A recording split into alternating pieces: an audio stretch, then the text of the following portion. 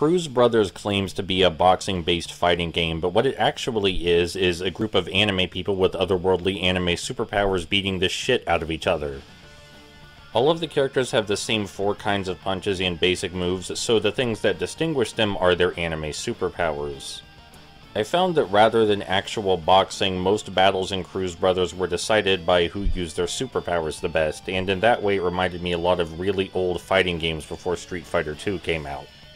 And of course some after Street Fighter II came out. You can combo enemies and you can chain your special attacks into combos, but really you don't need to.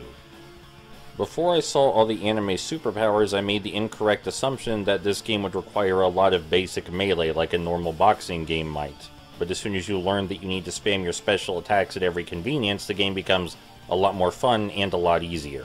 You will no longer feel like you're lost.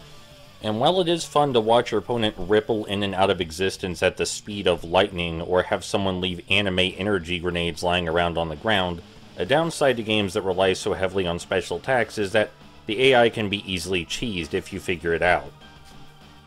This is a problem inherent to most fighting games I enjoy, where it's simply a matter of finding the special attack that works the best and timing that one so you win the match.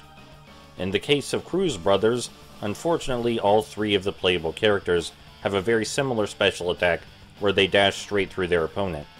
Now the game isn't exactly a cakewalk with this special move, especially the later fights. You do have to time it properly and read your opponents well, but it's definitely still cheesing the game, and I only lost twice with this method, while if I played the game normally I might have lost several more times. Now, you may or may not be aware, my stance on cheesing games is, if the game is meant to be challenging and you can cheese it, that's a fault of the developer, not of the player. The developer should have seen that the game could be easily cheesed, and they should have put in measures to prevent that. Such is the case with Cruz Brothers. As was already said, the game is not completely void of challenge if you use the cheese, as it still does require proper timing, but it makes the game significantly easier than it's meant to be. That is to say, I had fun dissecting the AI's behavior and using my overpowered special move on them, but it probably would have been a better experience if the special moves were more balanced.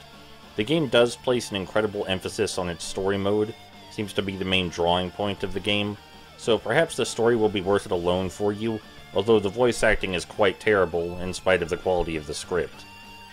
But as far as I can see, there are 3 primary reasons to play Cruz Brothers. There's the story, which is probably the most outwardly interesting and appreciable reason. There is the anime superpowers, which are incredibly fun to watch in action. And there's breaking the AI, which I've already done for you in this video, so you can't do that one, sorry. I am being really nice to Cruz Brothers because I liked it a lot. It's fun to watch, it's super over the top, and I really like this kind of fighting game where it just really comes down to who can use their special move better than the other, but it's really lacking in depth. There are features like dodging through an enemy's attack, parrying, and other things like counters, but these are all really basic mechanics that work the same for every player, so it mostly comes down to reading the AI. It's not something for fans of fighting games by any means, which is great because I'm not super good at normal fighting games.